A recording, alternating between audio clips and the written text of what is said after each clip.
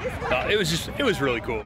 Being here at the museum, seeing some of the amazing planes and some of the amazing exhibits that are offered here at the museum, and then also being able to see the Eclipse on the grounds free of charge. You guys welcomed us in. It was really awesome. I mean, thank you to the museum and all the staff. It was just a great time. I thought it was amazing.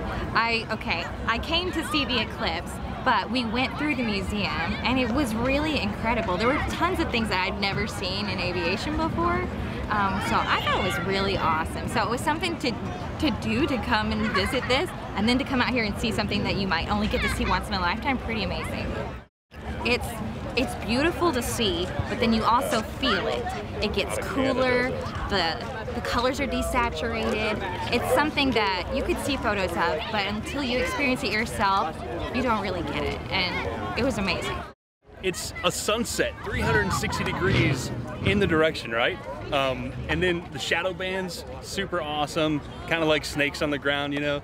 Yeah, it was just, there's so much to experience in a short amount of time, but it's really really We feel so lucky after had the best experience. Life usually, like, all the eclipses, it's like, you know, covered because of pollution and we cannot see it. This is like the first time I've seen the eclipse like properly and very clearly. So it's like amazing. And we also agreed that this is one of the best things that we've ever gotten here in Dayton.